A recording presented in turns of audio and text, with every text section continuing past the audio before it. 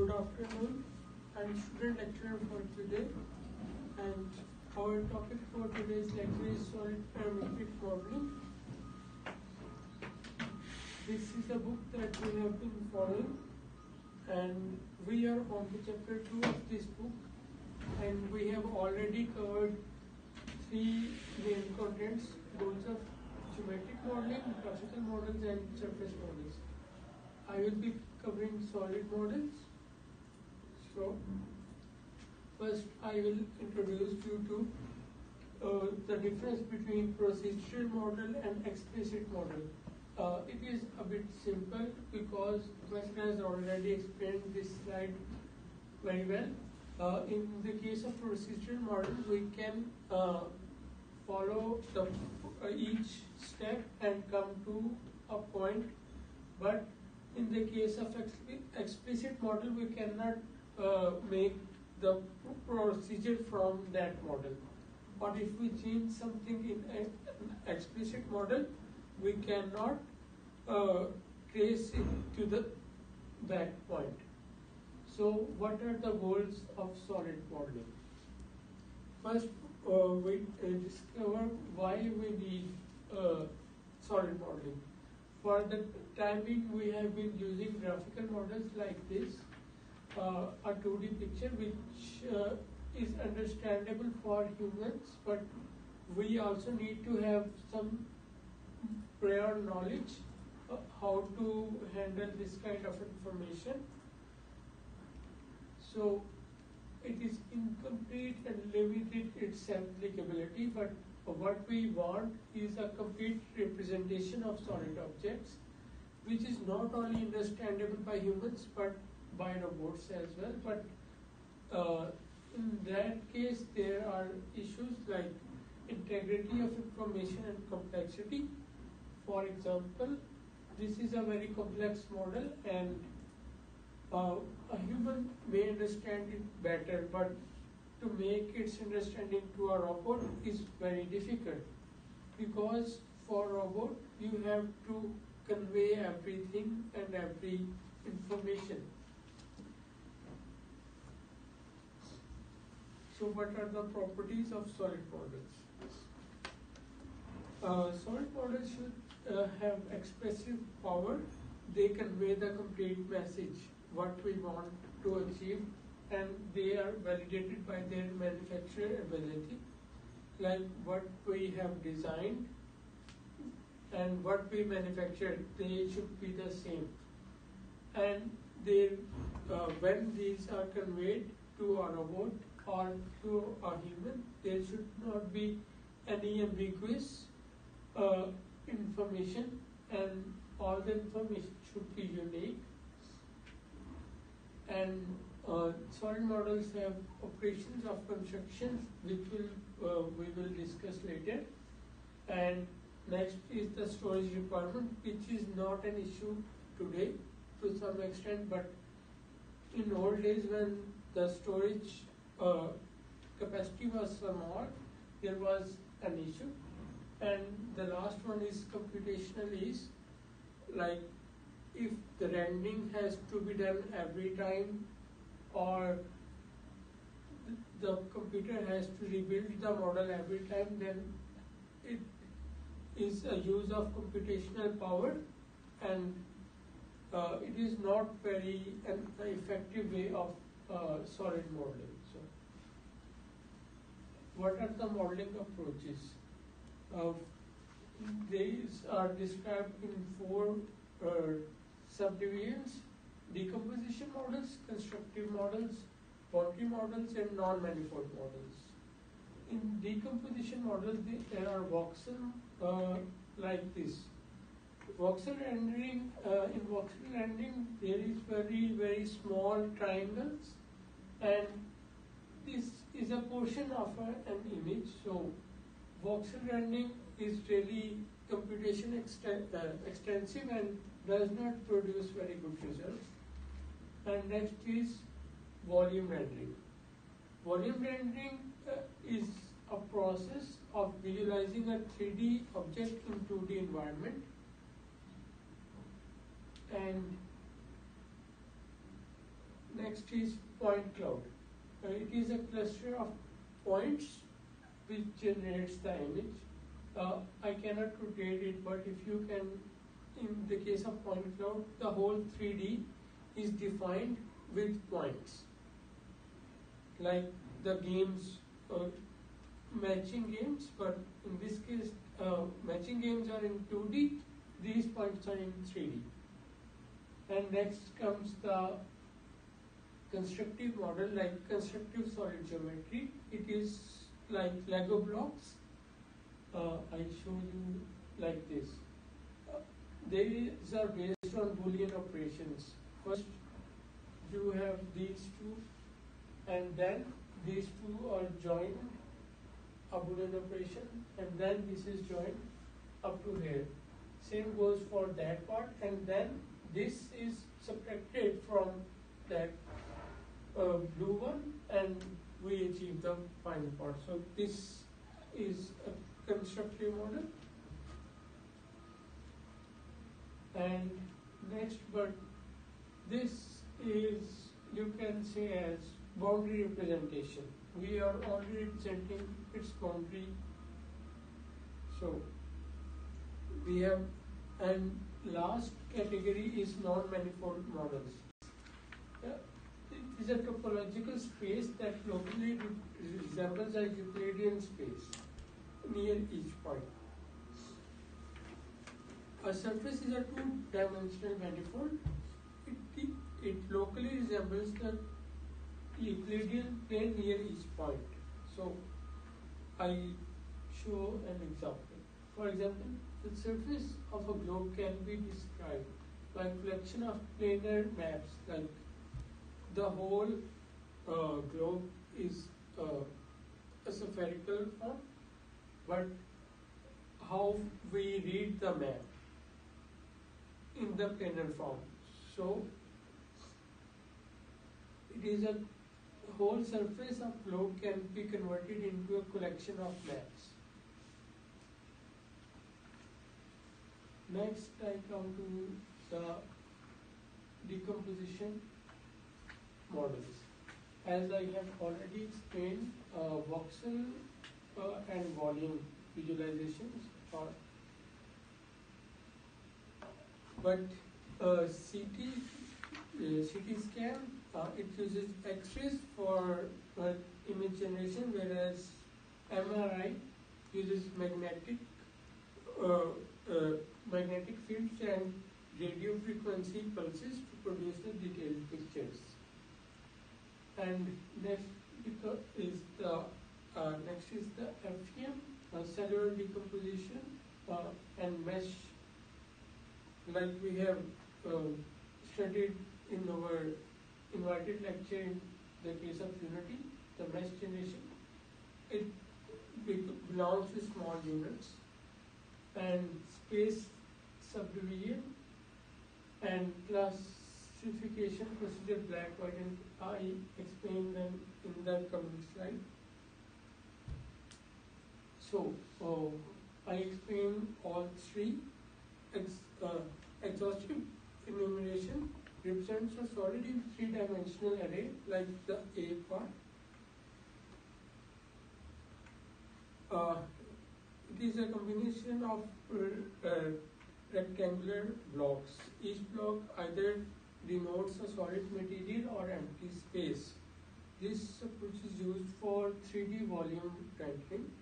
And for the B part, cellular decomposition, it is an example of that. It is a solid as a combination of irregular objects, which we call cell, and all cells are pasted together over common faces. One of the examples is FEM, and the next is the space subdivision that represents solid as recursive subdivision, and in that case we call it as an octree, because from every gray point there are 8 next point, and there are 3 types: white, black, and gray. So in the case of white or black, there is no continuation of the octree, whereas whenever the point is gray, the octree is further subdivided into either material or white spaces. And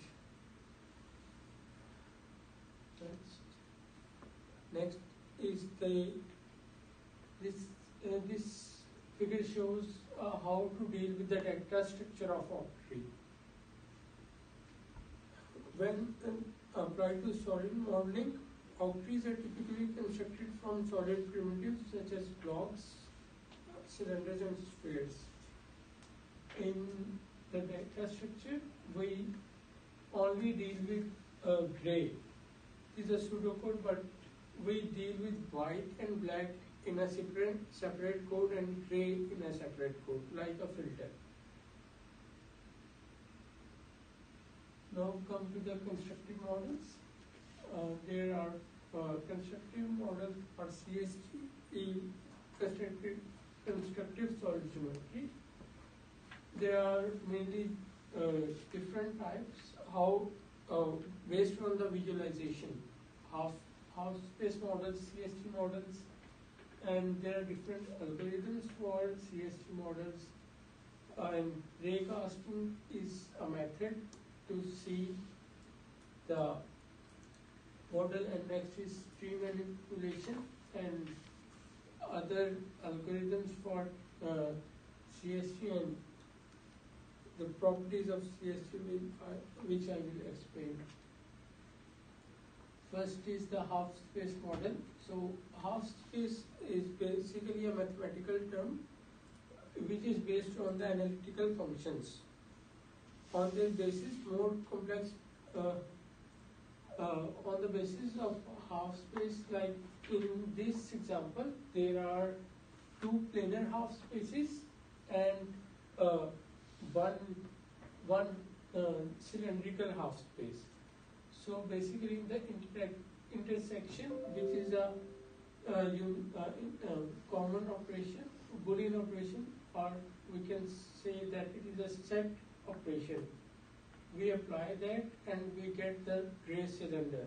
So, but it is really difficult for us to understand. That is why we move to the CSG. CSG is very simple to understand, as I have explained in an earlier slide.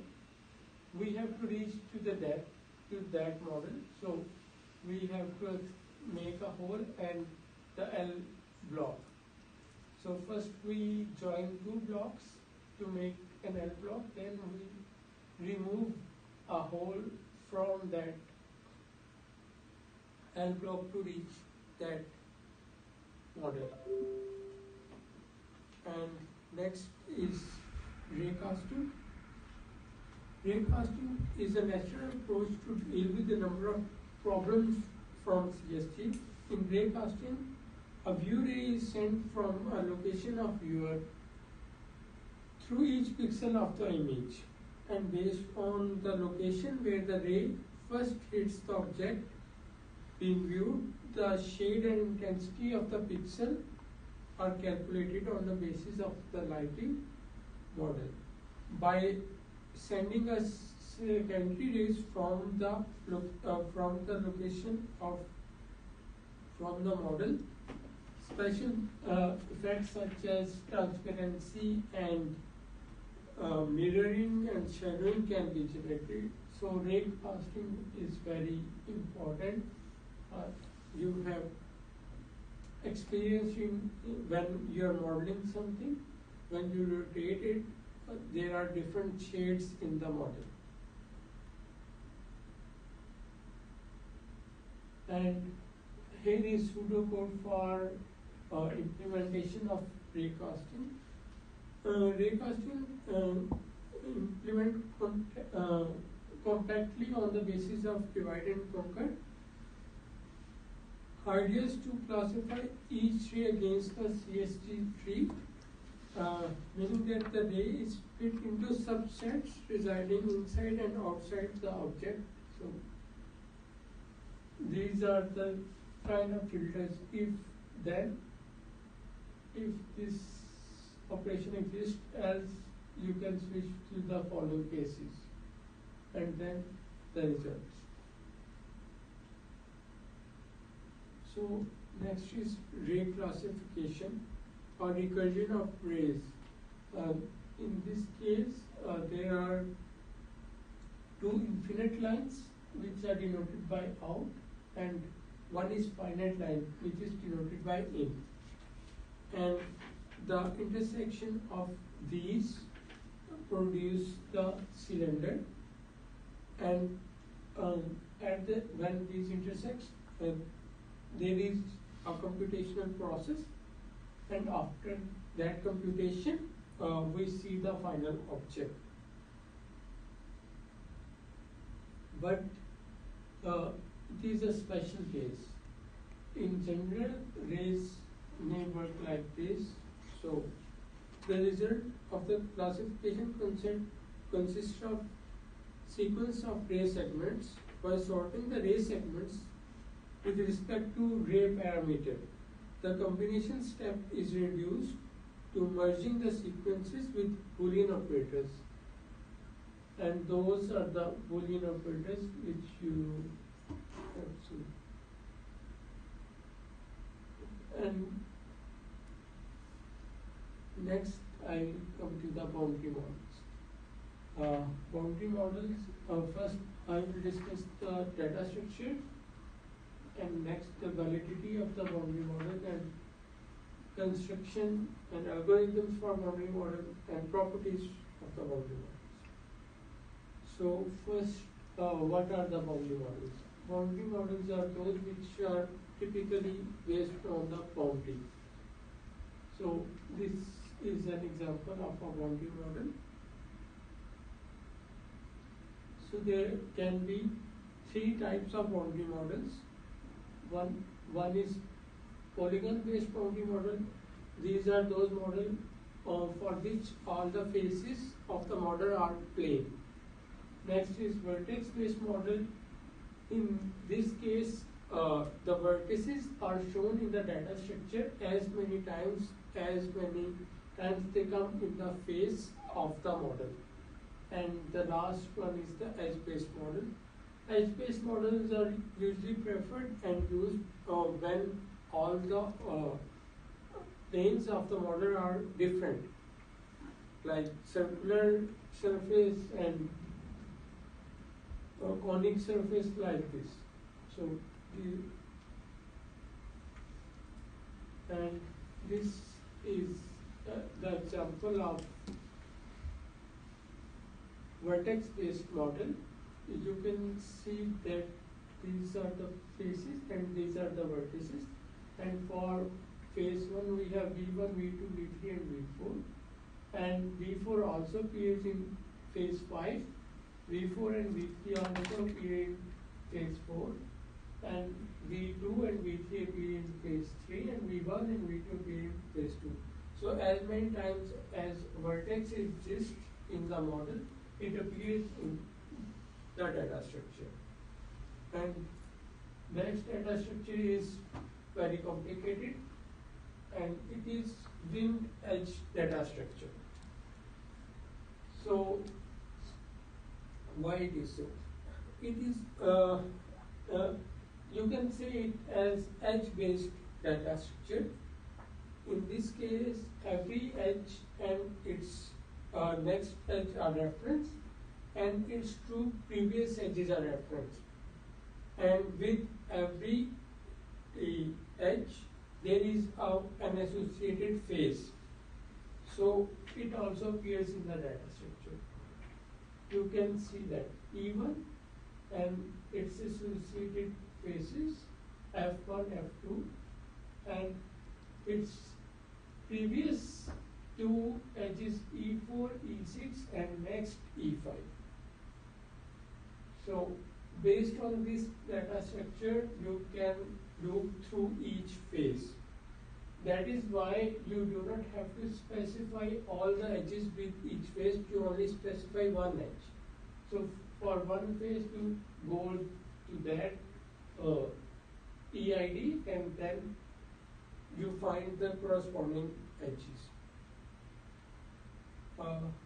For next thing I should explain more about topology and geometry. As Professor has already explained, topology is the persistence of the corresponding surface or the environment. You can say our neighboring information should remain the same, and geometry is the actual values of everything. So here is a topological map. Here we cannot see any kind of distance information or coordinates, but we can have roughly idea of the neighboring information, so we can say that it is a topological map. And next, it is also a map, but this time it also has the information about the coordinates. It may be missing the very fine details, but it can also fall under topology and geometry.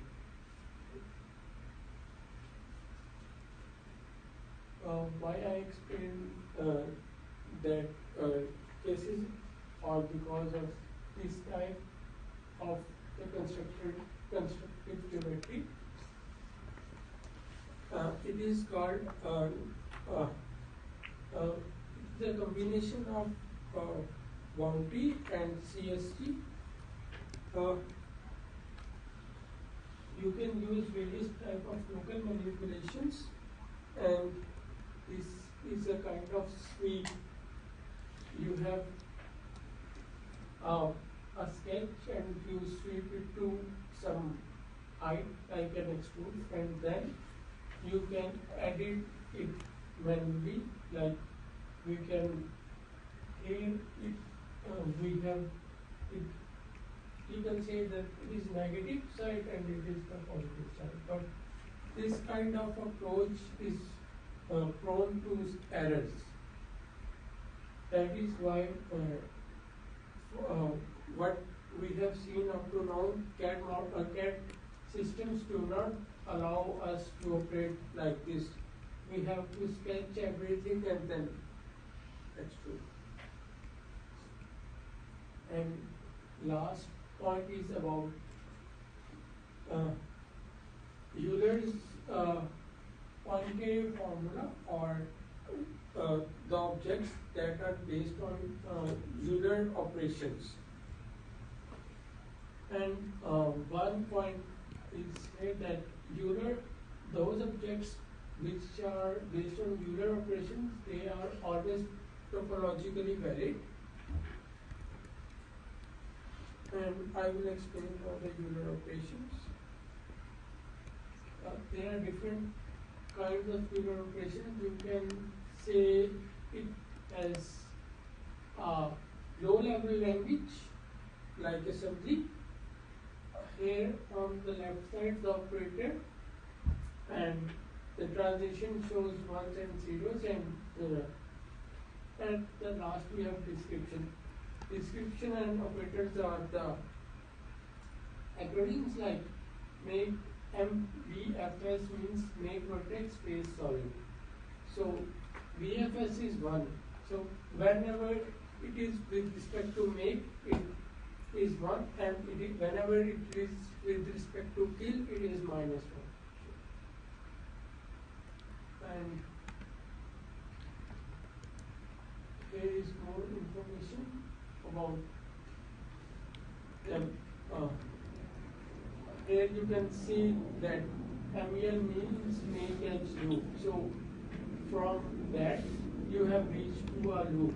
But TEL means till edge loop. So then one edge is removed. And MEV means make edge vertex.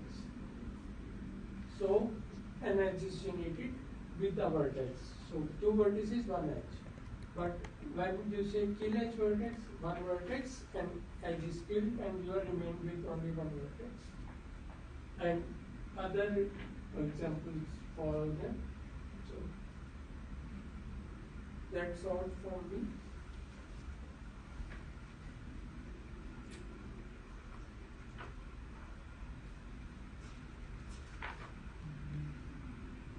Good. Any question on this? By this presentation?